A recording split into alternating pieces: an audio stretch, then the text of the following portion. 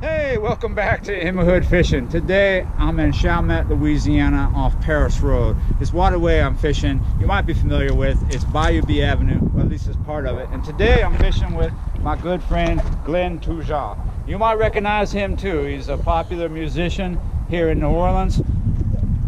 And we're gonna do some crabbing and we're gonna catch some fish. So come on, let me tell you about that. All right, today I'm gonna be using chicken necks to crab with. Hopefully these are thawed enough. They're still kind of frozen, but so we're gonna do one per net. I'm gonna use 4 nets today. See them laid out here on the ground. I brought 6, but these have been in storage, and when I got at them today and I got here, I'll notice that these two have some issues.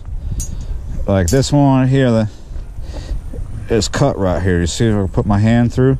I don't know how that happened. It's coming off right here. It's like some critter got into my storage and gnawed through these nets, and they need to be repaired now. So maybe if I feel so industrious, I'll fix those off to the side. But right now we're just gonna go with 4.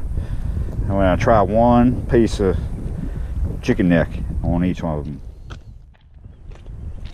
So here I got a little piece of twine, and I'm just gonna do like an overhand or a box knot, just to, like I'm trying to tie my shoes without the bows.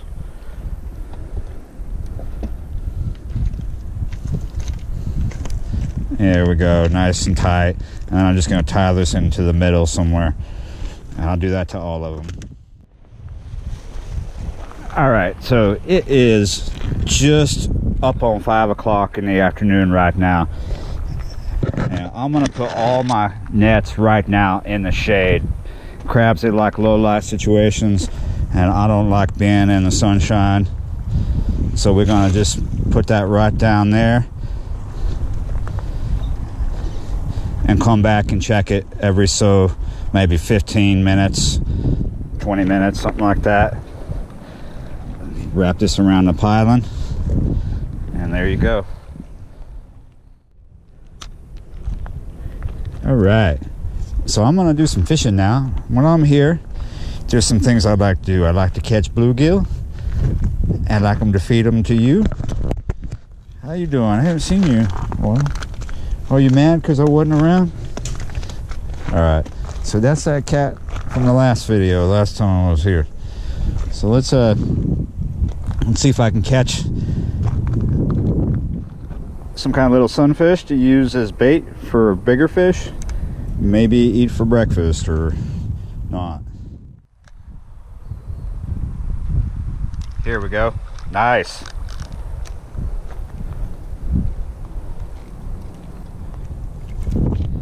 Look at that. Oh, got himself off. All right, that's gonna be a good little bit of bait. I think there's someone over here that might want to eat it first. Well, he ain't begging yet. All right, we got cut bait now. I got 2 little things to use for cut bait. Okay, I only actually brought 1 rod for cut bait, 1 rod for night crawler on the bottom, and an ultralight for drop shotting night crawlers. So on my big rod, I have a OT2 Cat Pro Kale, and I'm gonna put this little bit of fillet of bluegill on it, and I'm gonna hook it twice. All right, as you can see, I hooked it twice because there's a lot of crabs here, and I'm just gonna put it out. I'm gonna put this out in the main channel.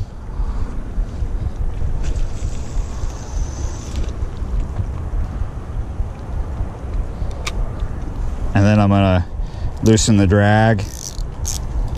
That's good.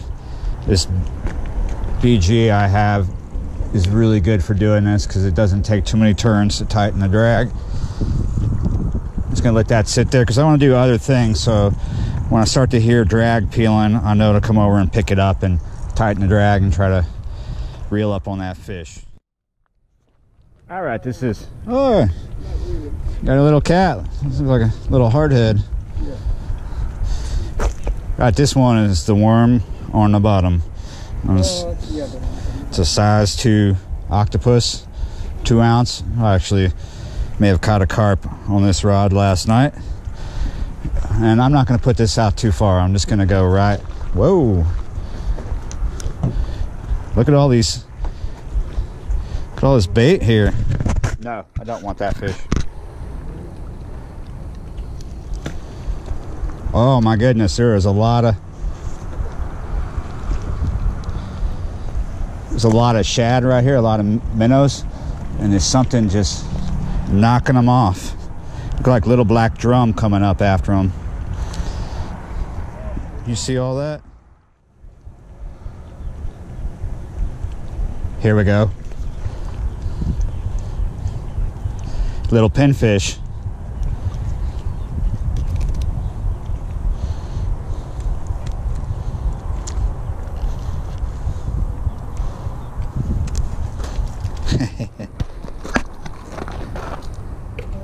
Here he goes. Nice. A nice little gill. Let's see if they get bigger. I don't need any cut bait right now. I've got plenty. All right, let's check these nets to see if we have anything. A little one. Too small. Oh, that's a nice one.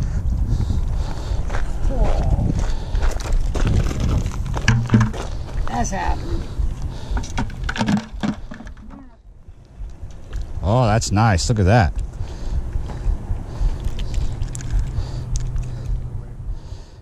That hook deep. Look at the colors on that fish. Oh yeah, that's pretty good. Yeah.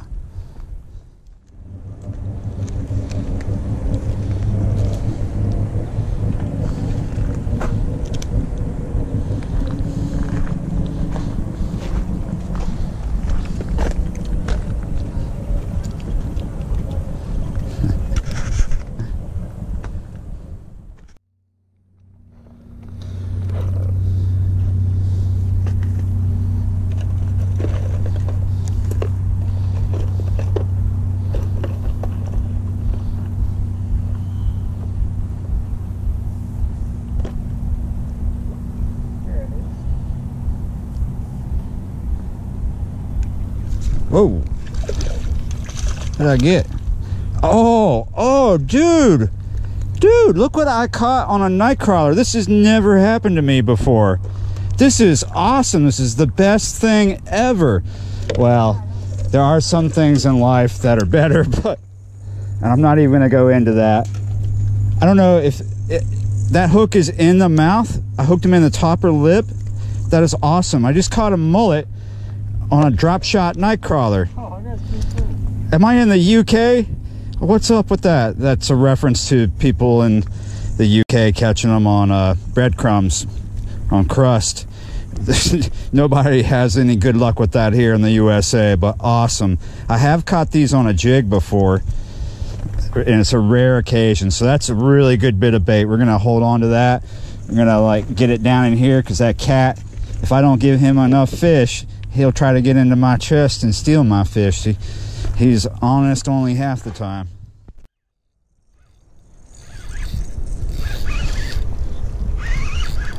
I got something good here.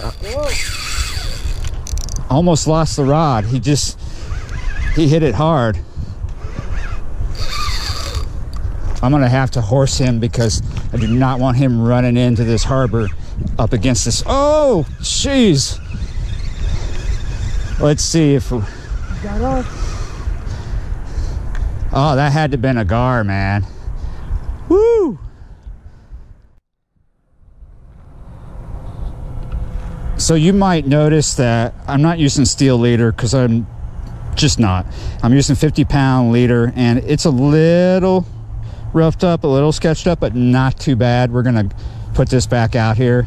This is on a 3-way swivel with 3 ounces of lead, and we're using like pieces of gill as bait with, like I said before, this is a 2-aught Pro Cat Kale.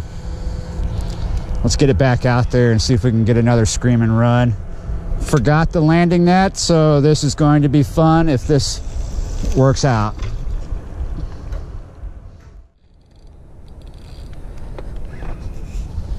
Got another.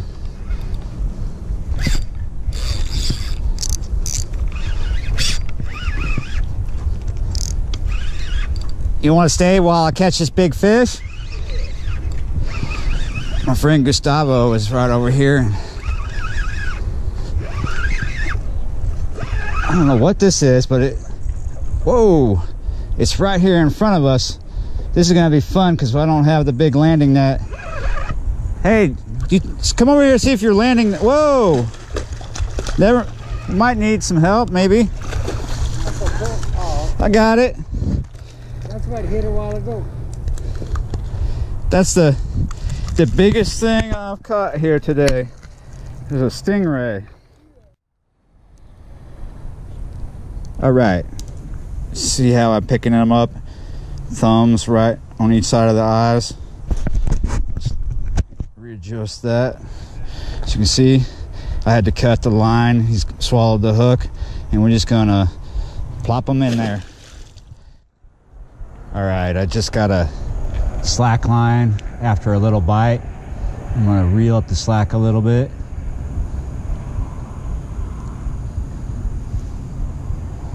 See if he's still there with my bait, and he is getting little jerks.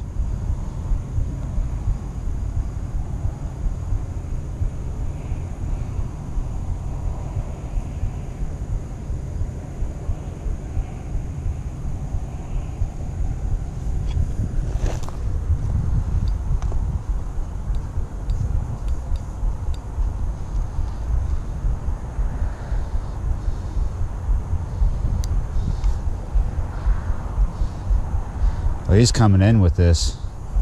I'm gonna go ahead and tighten my drag.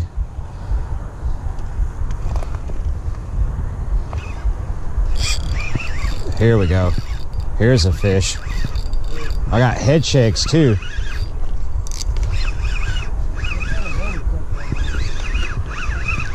Ooh.